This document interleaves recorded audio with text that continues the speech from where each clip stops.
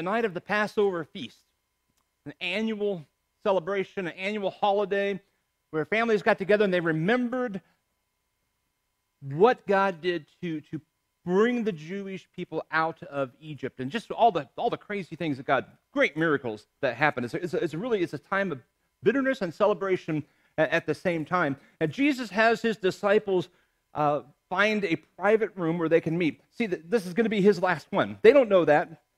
His disciples don't know that, but Jesus knows this. He knows this is the very last time that he will celebrate the Passover feast with them. And he does what's called the Last Supper. We just participated in it. It continues to this day. But they find a room for them to meet in, and the disciples make their way to the rented room to hang out a little bit. They get inside the room. There's these awkward moments where, where there's like, hey, small talk, and then that kind of thing is going on. And as they're standing around, as they're waiting for people to get settled, they're waiting for a big event. Usually, someone comes in. This is custom. It happens all the time. Someone would come in, a servant would come in, and they would wash their feet. They've been traveling. Their feet are dirty, all the stuff in the Middle East, everything. And so they're all kind of standing around, just kind of waiting, like, well, maybe they're late. Maybe they're at a stoplight. Who knows? Got pulled over. The camel was too fast. I mean, trying to figure out what in the world. And they're stalling, but nothing's happening. Now, as you may know, this is the job of a foot washer is like the lowest in the totem pole, right? It is the lowest in the pecking order. The servant does this, right? It's a way below the job description of the disciples. I mean, that's not even on their radar. I mean, they're just not going to do it. So they're standing, they're waiting, they're getting a little bit annoyed. Like, where is this guy? Someone makes a move, they all sit down at a table. And at this point, some of them are probably a little bit agitated that their feet are still dirty. This is the big event. This is the big meal. We've gathered for the holiday. Our feet are dirty. What is wrong with this place? What a terrible place to rent. Who's providing this meal? All these things are going through their mind. And we don't know exactly what the table looked like. I can guarantee it does not look like the famous painting. It could have been a couple slabs of wood on the floor, or it could have been slightly elevated like this, and they would recline against the table. If you had a lot of money, there might be some really nice cushions to recline on, but generally, probably that's not where they were. They were at a rental place. And so this is the room they're in. And they're waiting to begin the big Passover meal. And some of them are probably upset that their holiday is going to be ruined because the meal is ruined because they don't have their feet cleaned and the whole thing. I can imagine Peter. He's kind of the man of action, and he's probably sitting there just annoyed thinking, man, would someone please come and wash our feet? Not realizing he could do that. Like, that's not even in his thought. Any of them could have done it. No, but that's not what you do. You don't do that. It's for others. Important people don't wash feet. And so Jesus, you know who Jesus is, right?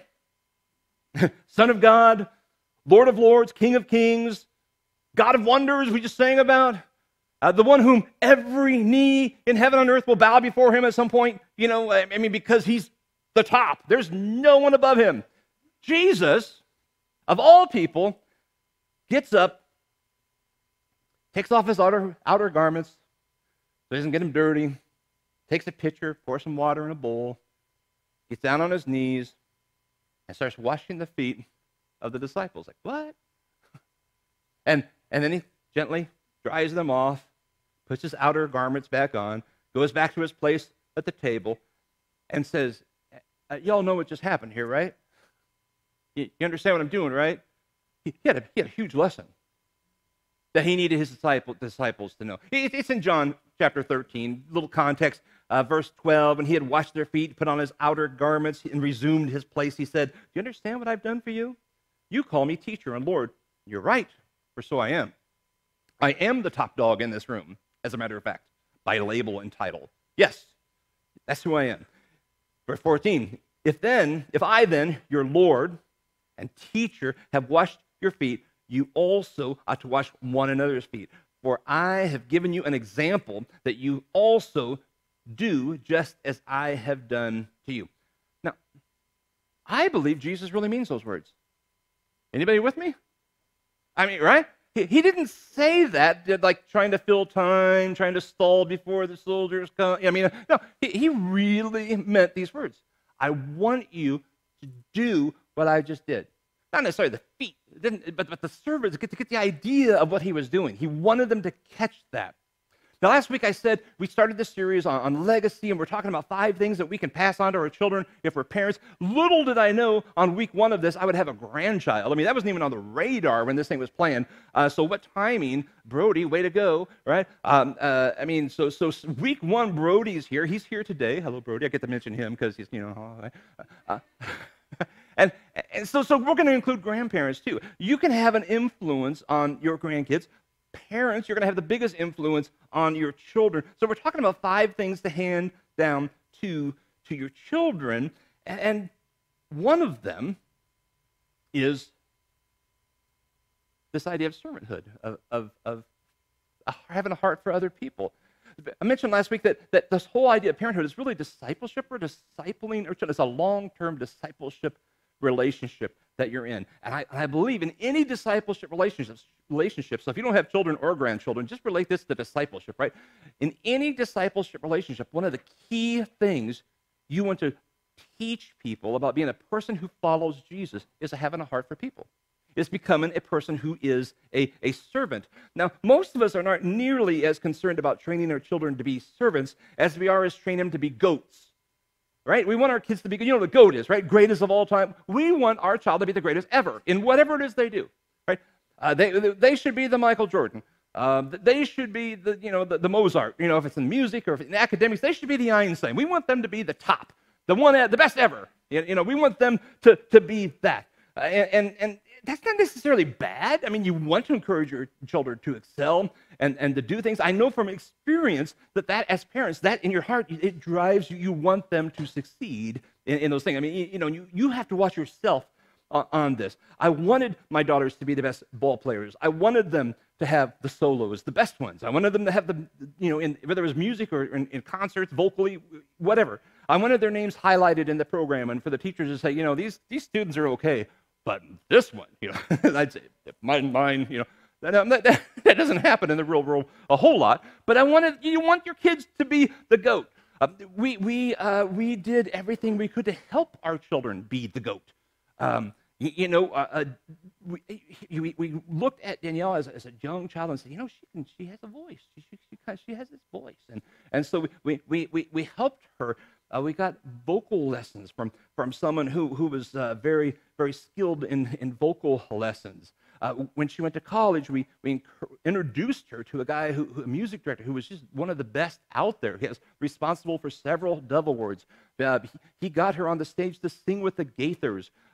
She sang in Carnegie Hall. I mean, she got experiences that a lot of people don't get to have because of the people that she was trained under and with. Shanna's same situation. She wasn't in the vocal, she was in the band. So when she decided on bass clarinet, and she was doing well, we got her the best coach out there. You had to audition to be a student of this woman. She plays for the Des Moines Symphony. And then we bought her the best instrument that you could get. Yes, they're expensive. And it was so good that when she got to college and decided, I'm really going to focus on academics and not music, she sold her bass clarinet to her teacher. So if you ever want to hear Shanna's bass clarinet, go to the Des Moines Symphony. That's where it's at. She is in the symphony. So it was a good point. It wasn't the one you get at Kmart, right? I mean, it was a good instrument to help her succeed, right? So I'm all about giving our children the best opportunities and the best path towards success. But we can never forget our higher calling. Higher calling. GOAT is really great, but our higher calling is to pass on to our children the heart for other people. We are called to teach them to be servants, not prima donnas. Yes, that. If they became goats and didn't have a heart for people, we would have failed as parents. Jesus said to a group of elite leaders, like the top of the top, best of the best leaders in Israel at that time, he said in Matthew 23, the greatest among you will be your servant. Well, that's above their pay grade.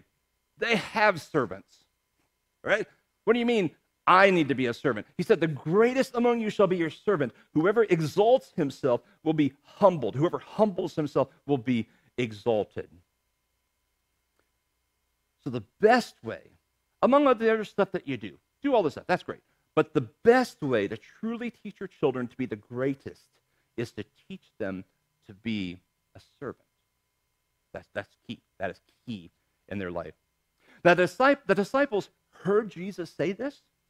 It's not like, they'd been with him for 3 years at this point when they're in that rented room waiting for the foot washer. They'd been with him. They'd heard him. I'm sure he said it multiple more times than what it was just written down in this one little snapshot for us.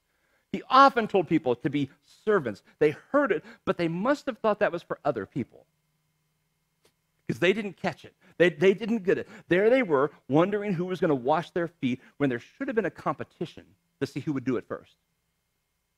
Nah, they were just irritated. Holiday's ruined. This is going to be a good Passover. They didn't catch it. So how do you pass it on? How do you pass on the idea of being a servant to your children? Here's some observations, I think, from the text, really, I guess, yeah, pretty much. Number one, you need to model it. Model it. Jesus couldn't just teach it. I mean, we know he taught it. We just read a verse where he had said it out loud. The disciples were there. They heard him. I mean, they know he had taught. We know he had taught it, but they still didn't catch it. He needed to model it.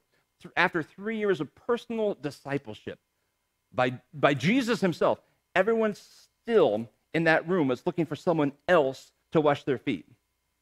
They may not even be consciously thinking it. I mean, they probably wouldn't have said, oh, yeah, this is what I was thinking. But every single one of them thought they were above the menial task of washing feet.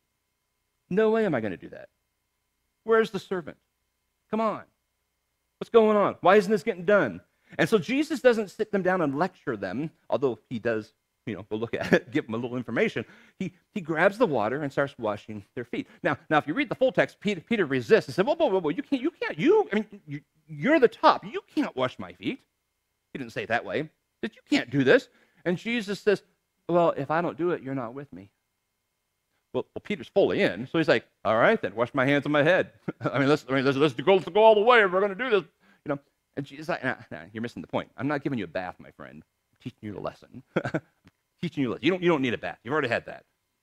He wasn't concerned, Jesus wasn't, with cleanliness. That wasn't the point. His concern was that these men were about to transition into people of authority, a people of leadership. They were going to be the foundational leaders of the first century church. They would be teachers and influencers of the first century, but they weren't ready for it.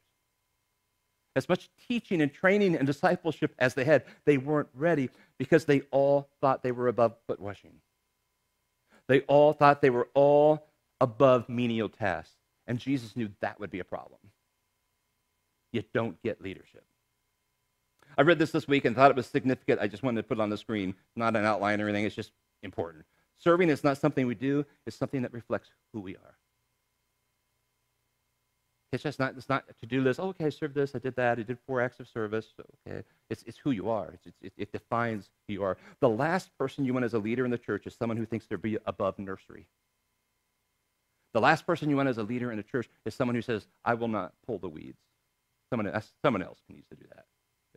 The last person you want leading. The last person, because it means they don't understand what Jesus said about leadership, and they don't understand what it means to be a servant and have a servant's heart. And so Jesus had to show his disciples what being a servant looked like by doing the most menial task anyone could think of. I'm going to wash your feet. I'm going to do the servant's job. He had to show them it's okay to go below your pay grade, to serve someone else, to help someone else out. You know what? The last thing we need as parents, grandparents, the last thing we need is to raise a generation of children who become adults, who grow up into thinking that they are above serving people. Or that, even worse, everyone owes it to them to serve them. That'd be a mistake. That'd be a mistake. So model servanthood to your children. Let them see you prepare meals that you're going to deliver to someone's house. maybe even go with you. Let them see you help someone out with a project. Let them see you clean the church building, whatever it is, whatever the things you do that you're doing to serve. Let them be a part of that. Let them see it and witness it. You're modeling servanthood to your kids. That's kind of catching. At some point, they go, "Oh, that's just normal. That's what we do." It's what we do. Secondly, after you let them see him, you do still have to teach it. You got to use your words. You still got to say something.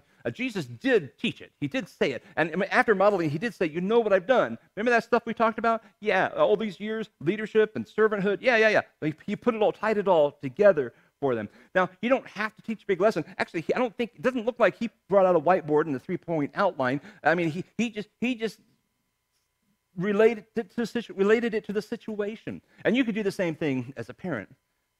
Simple explanation. "Hey, Mom, why are we taking potato casserole over to Ken's house?" Well, he was in the hospital. He had a bum knee. He missed a few days.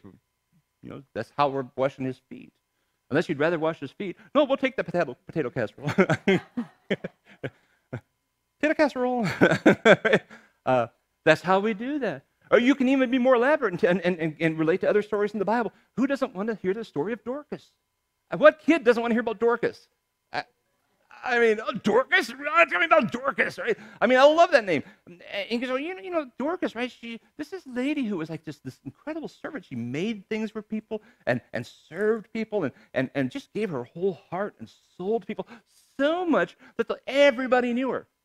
Somehow she had touched everybody's life in some way, in some act of service.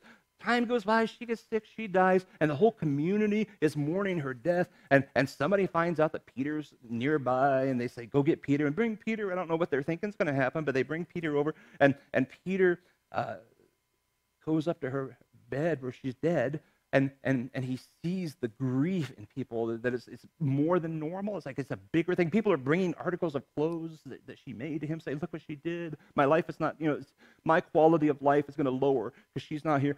And he prays and brings her back from the dead. Whoa. Wow. That's pretty impressive, just because she was a servant. Just because she was a servant. The last tip is invaluable.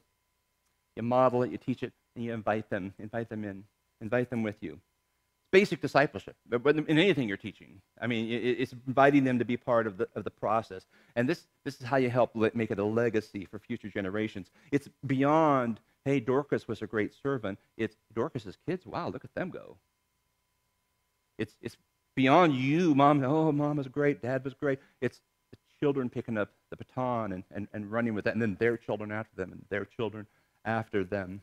When your kids get to personally process what a servant does, because you've invited them with you, and you just talk about what you're doing. You're doing it together. It is invaluable. It helps them process what's going on. It helps things stick tighter when you're doing it. When you're getting your fingers dirty and you cut your finger peeling the potato for Ken. It's like, "Oh, darn Ken." But then you learn something. Sorry, I don't know. Did you even get potato salad? I don't know. He needs some potato casserole, guys.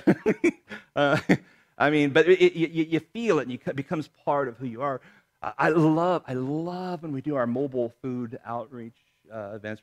We really started them this year. We're going to expand them, as you heard, next year. But we just went to an apartment complex of lower income families, and it was a time of tension, and it was like, "Hey, we just love you. We just want to say, hey, And I love it when our kids go with us, because what do? They sit down with other kids, and they're just people talking. They're building relationships. They're tearing down walls that they don't even know are there. Or it's just people to people. It is so wonderful. What does that do? It creates a desire to do it again. It's like, that wasn't painful. That didn't hurt. I thought it might be, but it wasn't so bad. And they seem like just normal human beings. And it's inviting you with you. It catches. I love seeing all of our people do that. But it just touched my heart more to see our kids doing that. So what do? You find what your kids are interested in, and you kind of feed off of that. When Danielle was young, I could tell she was gifted for singing. I mentioned that earlier. And so what did I do? I invited her to camp with me when I was leading worship at camp a lot. And then she'd come along and pick up her guitar, and she could sing and be a part of it. It was so non-threatening I mean, they didn't even know if you sang off key, which she never did, or played the wrong chord. I'm sure that happened. I mean, they didn't know you were nervous. You were just kids hanging out, leading worship. And then she got older. You got into like high school. Pretty soon, she's picking up a guitar and leading. And then, of course, now she's doing it as an adult. Because why? It caught. Something in there caught. They said, hey, not only do I want to do it at camp, I want to be trained and went to college and learn stuff about it so that she could learn to do it more effectively. Why? It wasn't to get a job, but so she could serve. Serve. When Shanna was younger, she was more into working with her hands. She could sing, but it wasn't that. I don't know if you're intimidated when your older sister is like getting all these awards and stuff. I suppose I would have been. But she just liked to use her hands, so we came up with opportunities. She loved hard manual labor.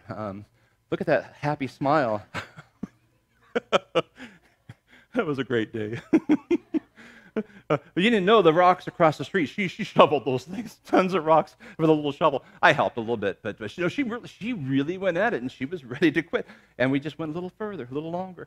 And then when I suppose it was before we did the rocks, we were working on drywall, and not everybody has time to do drywall, so I did a lot of drywall in there. And so I said, hey, come out with me. She just wanted to learn. She screwed a lot of the drywall in. She did mud, and she learned a ton of stuff about drywall, and we had fun doing it. But what happened was, as she got older then, a couple years ago, we went to North Carolina when there was a hurricane, and people's houses were destroyed. And I said, hey, we're going to take a trip if anybody wants to go. She was the first one to say, yeah, we're going. So she jumps on, and there she is. We're using the big painter, and she's doing, this is a stranger's house in North Carolina, who were just waiting. They were living in campers in their yards the months afterwards. So we went in and we redid completely 2 houses that week.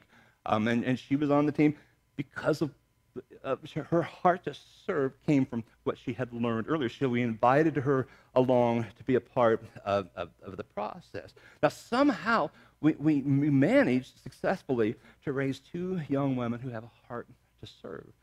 You even look at the fields of work they're going into. It's a service type thing. It's medical, but it's service.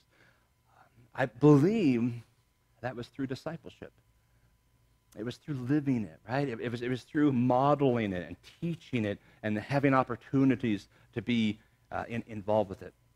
Now, here was my struggle this week that I was trying to figure out. There's something missing, right? Because we can provide a service project. Hey, we're going to go do a meal for a couple hours. Come with it. And you can come and you can check it off and say, yes, I did a project, and that's great. How do you move from a service project to becoming a heart to serve? Because there is a jump. It's going from head to heart, right? Going from, yeah, I should do this. Yeah, I checked it off. Okay, I plan to make it, to I really want to help people. How do you make that jump? And this is just me processing. I don't have like a Bible verse for this or anything. This is just me looking at what have we done in Christian discipleship and in parenting. And here's what I'd say. Don't forget to debrief. Don't forget to debrief. Anybody can participate in a service project. We all can. I mean, we do it all the time. But how do you get from that to your heart?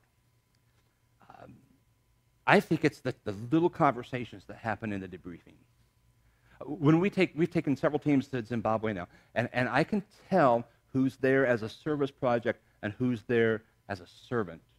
There's a difference. They're both great and valuable, but the goal, my challenge as leading the group, is to go from let's take them out of just doing a trip, just doing a mission thing, to I'm fully in love with it doesn't have to be just about anywhere. I love people so much I want to pour my life into them. How do you do that? Well, we do a number of things. Like in the Zimbabwe thing, we have pre-meetings and talk and dream and plan and talk about what we want to accomplish and all that kind of stuff. The mission fundraisers we do, we don't make a lot of money from it, but the part of that is just for them to work together and as a team and get to know each other better. The big thing, talk to anybody who's gone with us, is what we do when we're in Zimbabwe. Every single night, we sit down, even though we're all exhausted and everybody's tired and they want to go to bed, we sit down and we debrief. And we go around the circle. We have a little devotion time and prayer time. But then we'll say, okay, what did you see God do today? What happened today? That was a God moment. And it is so exciting to hear people, well, I saw this, I did this, I had that conversation. They go around and we can see what God accomplished through our group rather than, well, I don't know, I just like served Kool-Aid. I don't know. I mean, the one person doing one thing may not be a big deal, but when you put the whole group together and you have this conversation, you can see people's hearts melting, saying, man, we literally made an impact on some people today. We genuinely touched some people from God. We have actual, real relationships with some of these people. And it moves them. That's something in there moves them from the head of, yeah, we're doing a mission trip to, man, I love these people. I can't wait to go back. Whether it's Zimbabwe or whether it's across the street or whether it's picking up communion cups here, I mean, whatever, it doesn't matter. It's a transition of going from head to heart. So if you take your kids along to some of the missions we do around here, local things, have the conversation. You don't have to have a formal sit down at the end of the evening where you pass a little baton and everybody talk. We don't pass anything. Maybe we did one year. Anyway, just have the, hey, how'd it go? What'd you think? What kind of conversations did you have? Did you make any friends? Just have the conversation and be able to tweak. Hey, what could you do better next time? How do you think this could improve? And that debriefing, it engages them more to think beyond, yeah, I just did something. I don't know. I just think there's something about the debriefing that happens. And I know that happened a lot with our family. We'd do something, whether it was drywall or go to camp, and we'd have conversations. Hey, how'd that go? Boy, that was a bummer. Why isn't anybody else in this? Doesn't really matter. Did you have fun doing it? I mean, you have all those questions, and it helps create that heart for serving people. You can do that in a small group. You can do that in your family. You can do it within any group. Right? It doesn't have to be formal. Ask the questions. So here's what we're doing. Next week we're going to continue on in this series about leaving a legacy, talking about a faith that really isn't shaken in times. What happens if the person I don't like gets elected? What happens if there's a virus? What happens if I lose my job? What happens if somebody takes away the car or whatever? Stuff that happens. You're like, whoa. This is how you pass on to your children an unshakable faith, and we're going to talk about that next week, unshakable trust in God.